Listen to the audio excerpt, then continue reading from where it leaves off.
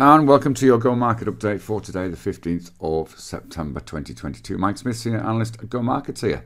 Let's have a look at what's coming across the news today. Of course, overnight we had a choppy session in the US. We had mixed PPI data, but all the major indices managed to close slightly higher.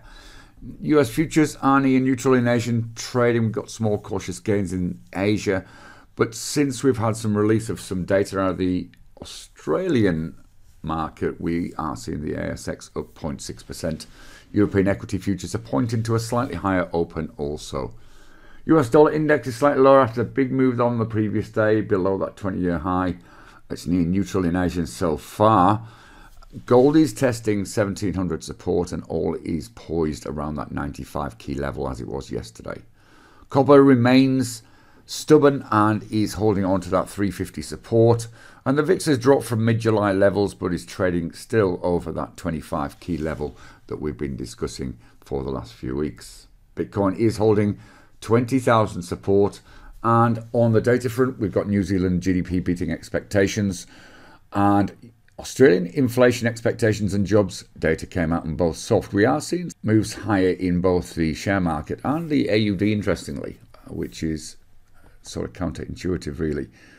But undoubtedly we moved up from 0.2 to 0.6% on the ASX, which suggests that that softer inflation number is positive.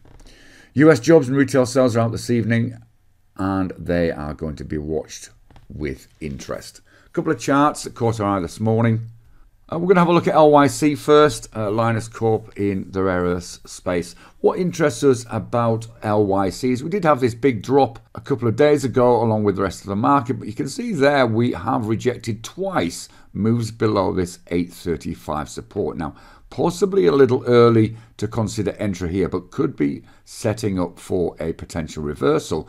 We'd sort of get interested in this if it moved back over that 845 level, which is the highs from yesterday and this morning's trading. If we do get a move over that in the last hour, it could suggest some buying pressure is coming back in.